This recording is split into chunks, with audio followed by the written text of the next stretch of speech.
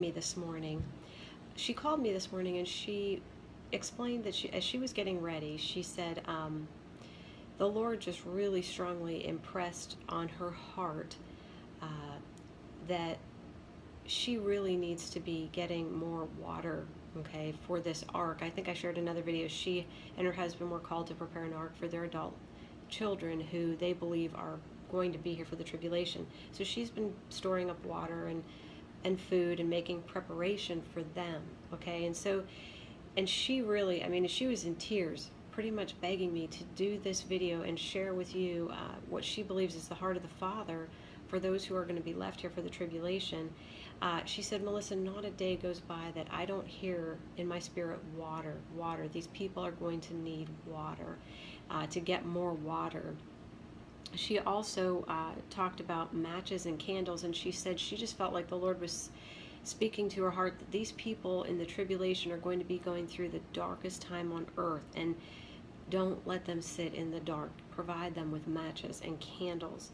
And she talked about a letter and basically encouraging everybody to share why the rapture took place, what happened, what not to do, like taking the mark of the beast. And I'm sure that many of you have already done this or are in the process of doing this. I've done this actually. This is mine after the church rapture instructions. This is just like, it's really large print as you can see, but it's just 2.5 pages of instructions explaining what happened, you know, biblically providing scriptures that explain the rapture was going to take place.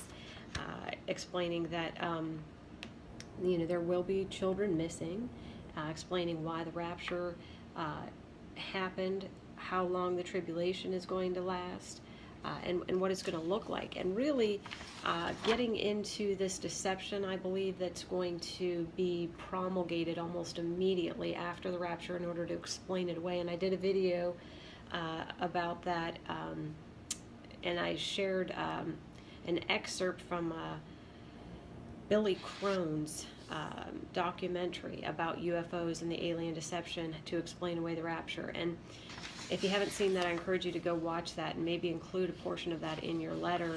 I mean, people are going to be looking for answers, and they're going to look to whoever has the most logical explanation for what happened, and the enemy is on top of it, trust me.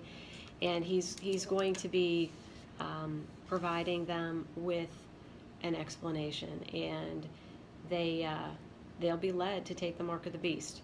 Okay, so we really need to think about just helping these people who are going to be left here understand what happened. They're going to be in shock.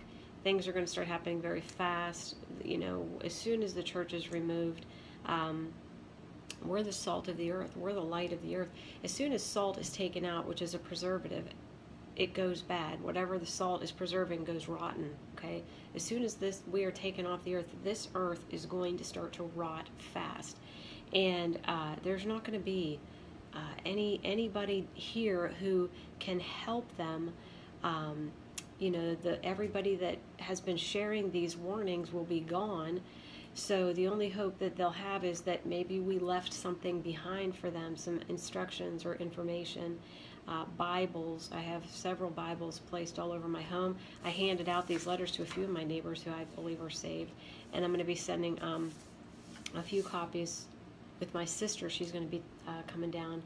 And you know, we have to really be thinking about what is important to the Lord, and we know that the Lord cares about all the people on this earth. And as exciting as it is for us to be going home, as exciting as it is for us to, you know, be, you know, marrying our groom, Jesus, we need to be remembering that these people are going to be here for a horrific, horrific time.